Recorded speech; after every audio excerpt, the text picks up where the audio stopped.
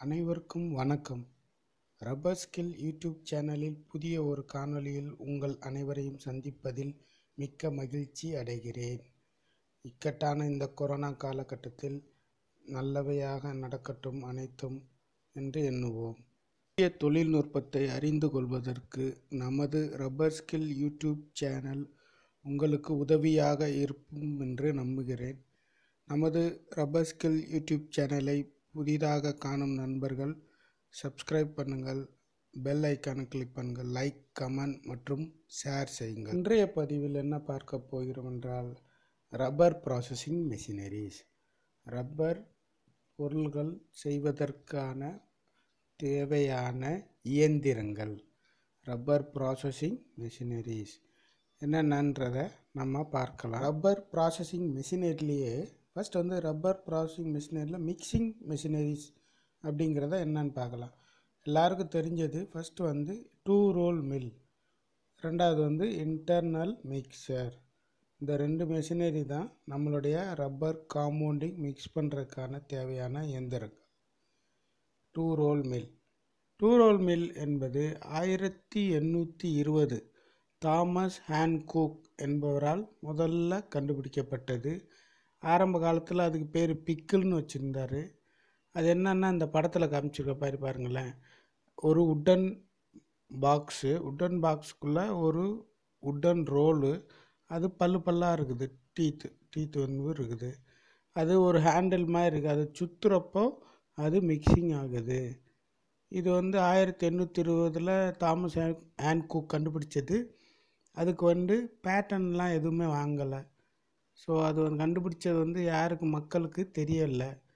அதுக்கு பிறகு என்ன பண்ணுறாரு, 1830 தான் 2 role mill, modern 2 role mill முறையாக கண்டுபிடிக்கிறாங்க. பிக்கிள்னு பேட்டன் வாங்குறது Thomas ஹான்கோக் 1837. The 2 role mill access where horizontal and parallel distance between the roles. 2 role mill என்பது ஹரிசாண்டலாக இருக்கும், 2 ரோல் இருக்கும், அதுதான் 2 ரோல் மில். என்னோட மெட்டீரியல் என்ன மெட்டீரியலால் செஞ்சதுன்னா chilled caste ion with chromium coated. Chilled caste ion with chromium coated, அதுதான் 2 role mill. 2 role mill எந்த மெட்டீரியலில் செஞ்சுருக்காங்கன்னா chilled caste ion with chromium coated. Chilled caste ion பலன்னு இருக்கும். அந்த குரோமியம் கோட்டிங்னால் நமக்கு அந்த ரோல் துருப்பிடிக்காது. எதுக்காக அந்த மெட்டீரியல் போட்டிருக்காங்கன்னா சுலபமாக நம்மளுடைய ஸ்டாக் ஃப்ளோ ஆகும், வலுவலுன்னு இருக்கும். ரெண்டாவது ஸ்க்ராச்சஸ் அந்த மில் சர்ஃபேஸ், கோடு வராது. அந்த மில்லு ரோலில் கோடு எதுவும் ஸ்க்ராச்சஸ் வராது. மூணாவது அவாய்ட் கரோசன்னா துருப்பிடிக்காமல் இருக்கும். நான்காவது ஈஸி ஹீட் டிசிபேஷன், சூடு எல்லா இடத்துலையும் ஒரே அளவில் பரவும். அதுக்காக தான் அந்த 2 ரோல் மில்லில் chilled caste ion with chromium coated material போட்டிருக்காங்க. இந்த சில்டு கேஸ்ட் அயான் எவ்வளோ ஹார்ட்னஸ் இருக்கும்னா 460 650 ஹெச்வி, விக்கர்ஸ் ஹார்ட்னஸ் அதுக்கு பேர்.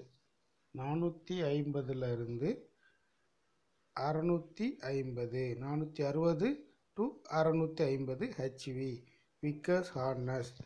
திக்னஸ் எவ்வளோ இருக்குன்னா 12 20 mm திக்னஸ் இருக்கும். அந்த 2 ரோல் மில் 12 mm 20 mm ரொம்ப திக்காக இருக்கும். 2 ரோல் மில்லில் 2 சில்டு கேஸ்ட் அயான் பார்த்துட்டோம். பேசிக்காக எப்படி ஒரு 2 ரோல் மில் இருக்குன்னா ஃபஸ்ட்டு மோட்டார் ஃபஸ்ட்டு அதில் கனெக்ட் ஆகிருக்கு கப்ளிங். அதுக்கு பிறகு கியர் பாக்ஸ். அதுக்கு பிறகு பேக் ரோல்லேருந்து ஃப்ரண்ட் ரோல் கனெக்ட் ஆகிருக்கும். இதுதான் ஒரு 2 ரோல் மில்லோட டயக்ராம். இப்போ நார்மலாக நம்ம வீட்டுக்கு தேவையான ஒரு பொருள் வாங்க போனால் கூட சைஸ் கேட்போம், கெப்பாசிட்டி சொல்லுவோம். அதே மாதிரி இந்த 2 ரோல் மில்லுக்கு சைஸ் எப்படி சொல்லி வாங்குறது, 2 role mill open mill size எப்படி சொல்லி வாங்குறது, ஒரு அளவு சொல்லணும்ல. அளவு எப்படி சொல்லுவாங்கன்னா அந்த ரோலோட லென்த் எவ்வளவு நீளம் வேணும், அதனுடைய டயாமீட்டர் விட்டம் எவ்வளோ வேணும், டயாமீட்டர் இன்ட்டு லென்த், இதுதான் மில்லோட சைஸ். விட்டமும் லென்த்தும் சேர்ந்தது தான் மில்லோட சைஸ். உதாரணத்துக்கு 6 inch into 13 inch, 6 inch diameter, 13 inch length. 6க்கு 13, 10க்கு 20, 12க்கு 30, 14க்கு 36, 16க்கு 42, 1642 inch. அதனுடைய பேட்ச் சைஸ் எவ்வளோ இருக்குன்னா 15லேருந்து 25 கிலோ. மோட்டார் ஹெச்பி 6275 இந்த சார்ட்டில் இருக்குது பாருங்கள். மேக்ஸிமம் ரொம்ப பெரிய சைஸ் மில்லு எதுன்னு ஒன்றுனா 36 inch into 120 inch, 36 inch into 120 inch, இதுதான் மிகப்பெரிய சைஸ் மில். அடுத்து வந்து 2 ரோல் மில்லில் சில டெக்னிக்கல் டேர்ம்ஸ் பார்க்கலாம். ஃபர்ஸ்ட் வந்து ஃப்ரிக்ஷன் ரேஷியோ, உராய்வு விகிதம். ஃப்ரிக்ஷன் ரேஷியோன்னா என்னென்னா 2 ரோல் இருக்குது சொன்னோம் 2 ரோல் மில்லில், ஃப்ரண்ட்டு பேக், கரெக்டுங்களா? ஃப்ரண்ட்டு பேக் இந்த 2 ரோலும் ஒரே ஆர்பிஎம் ரெவல்யூஷன் பெர் மினிட், ஒரு நிமிஷத்துக்கு சுற்றுற சுற்று வந்து ஒரே அளவு இருக்குமா இல்லை மாறுபடுமா? 2 ரோல் இருக்குது, 2 ரோலும் ஒரே ஸ்பீடில் சுற்றுமா அப்படின்னு கேட்டால் இருக்காது, ஸ்பீடு டிஃப்ரென்ஸ் இருக்கும். ஃப்ரண்ட் ரோல் ஒரு சுற்றுச்சுன்னா பின்னால் உள்ள ரோல் வந்து 1.2 ஆர்பிஎம் சுற்றும். எதற்காக அது இந்த டிஃப்ரென்ஸ் இருக்குன்னா ஃப்ரிக்ஷன் ரேஷியோ, அதுதான் ஃப்ரிக்ஷன் ரேஷியோ. ஃப்ரிக்ஷன் ரேஷியோ எதுக்காக இருக்குன்னா நம்ம கொடுக்கக்கூடிய மெட்டீரியல் ஃப்ரிக்ஷன் உராய்வு கொடுக்கணும். ஒரு இது கொஞ்சம் இழுத்து கொடுத்தா தான் ஃப்ரண்ட் இது மிக்ஸ் பண்ண முடியும். பேக்கில் உள்ள ரோலு இழுத்து கொடுக்கும், ஃப்ரண்ட்டில் உள்ள ரோல் வந்து நம்மளுடைய ரப்பர் மற்றும் இன்க்ரீடியன்ட்ஸை மிக்சிங், அந்த ஃப்ரிக்ஷன் உராய்வு கொடுக்குற மூலமாக நம்மளுடைய காம்பவுண்டு வந்து மிக்சிங் ஆகும். சரிங்களா? Friction ratio of the 2 role mill, உராய்வு விகிதம் என்பது 2 ரோல் மில்லுக்கு எவ்வளவு இருக்கும்னா 1:1.2, 1:1.2 ஆர்பிஎம், 1:1.2 ஆர்பிஎம். இதுதான் 2 ரோல் மில்லோட ஃப்ரிக்ஷன் ரேஷியோ. அடுத்ததாக வந்து ரப்பர் பேண்டட் ரோல் சொல்லுவாங்க. பேண்டட் ரோல்னால் ஒட்டிட்டு வர்றது, பேண்ட் ஆகி வர்றது. The material which laps itself round the roll is called the band. Rubber compound நம்ம 2 ரோல் மில்லில் மிக்ஸ் பண்ணும்போது ஃப்ரண்ட் ரோலில் பேண்ட் ஆகி வரும், அதாவது சுற்றிட்டு வரும், ரோலோட சேர்ந்து ஒட்டிட்டு வரும்னு சொல்லக்கூடாது, பேண்ட் ஆகி வரும், சுற்றிட்டு வரும், அதுதான் banded role. Next rubber bank, compound bank சொல்லுவோம். இப்போ 2 ரோலுக்கும் இந்த படத்தில் பாருங்களேன், 2 ரோலில் காம்பவுண்ட் மிக்சிங் பண்ணிகிட்ருக்கப்போ மேலே கொஞ்சம் காம்பவுண்டு இருக்கும், அதுதான் பேங்க் சைஸ் சொல்லுவாங்க. இது எதுக்காகனா for good mixing and dispersion it is essential to have a enough rolling bank. அந்த பேங்க் வந்து இனஃப் ரோலிங் பேங்க் வந்து கண்டிப்பாக இருக்கணும். எதற்காக? கலவை மற்றும் டிஸ்பர்ஷன், அதுக்காக நம்மளுடைய ரப்பர் பேங்க் வந்து சரியான அளவு இருக்கணும். ரொம்பவும் அதிகமாக இருக்கக்கூடாது, ரொம்பவும் குறைச்சி இருக்கக்கூடாது. அந்த ரோலில் மிக்ஸ் பண்ணுறப்போ எவ்வளோ விகிதம் இருக்கணுமோ அதற்கு தகுந்த விகிதத்தில் நம்மளுடைய batch size, rubber bank size இருக்கணும்.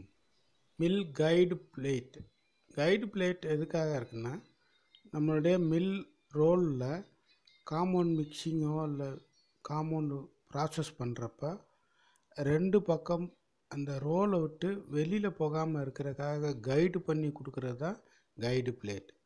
படத்தில் பார்த்துருங்க. கைடு பிளேட் என்பது காம்பவுண்டை கைடு பண்ணி கொடுக்குறது, 2 ரோலுக்கு நடுவிலே போகிற மாதிரி. இப்போ கூலிங் சிஸ்டம், அந்த 2 ரோல் மில்லு கூலிங் சிஸ்டம் எப்படி இருக்குன்னா அந்த ரோல் உள்ள ட்ரில் போட்டிருப்பாங்க, அதாவது ஹாலோவாக இருக்கும். 2 வகையான கூலிங் சிஸ்டம். ஒன்று வந்து கோர்டு ரோல்ஸ்னால் நடுவில் சென்ட்ரலில் ஒரு கூலிங் தண்ணி போயிட்டு வர மாதிரி இருக்கும். ரெண்டாவது வந்து peripherally drilled holes. பெரிஃபரலினா drilled holes, 2 படத்தில் இருக்குது பாருங்கள், 2க்கு உள்ள வித்தியாசம். ரெண்டுமே கூலிங் எதுக்காக கொடுக்குறோம்னா நம்மளுடைய 2 ரோல் மில் வந்து கண்டினியூஸாக ப்ராசஸ் பண்ணிகிட்டே இருக்கும்போது அந்த ரோல் வந்து ஹீட் ஆகும். அந்த ரோல் ஹீட் ஆச்சுன்னா ஆட்டோமேட்டிக்காக நம்மளுடைய காம்பவுண்ட் வந்து அதிக டெம்பரேச்சர் ஆகும், அதனால் ஸ்க்ராப் ஆகிறதுக்கு வாய்ப்பு இருக்குது.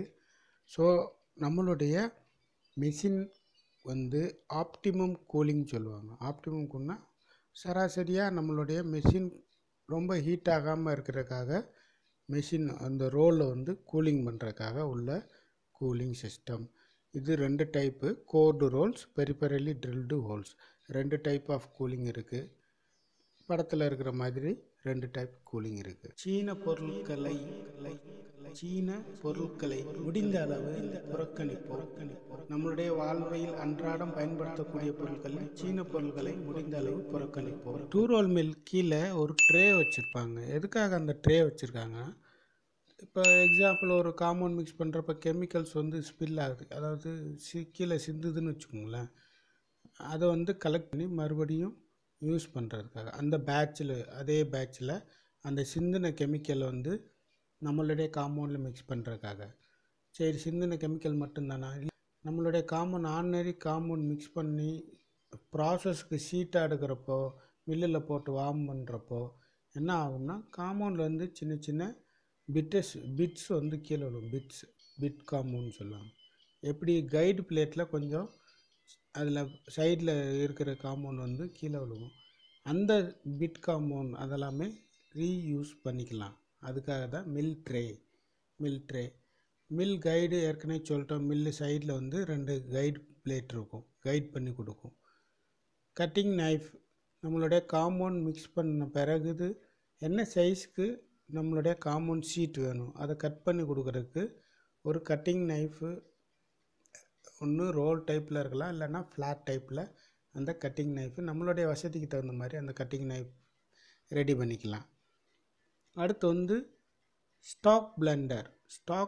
இப்போ உள்ள டூ ரோல் மில்லெல்லாம் புது ஸ்டாக் பிளெண்டர்னு ஒன்று ஆட் பண்ணுறாங்க.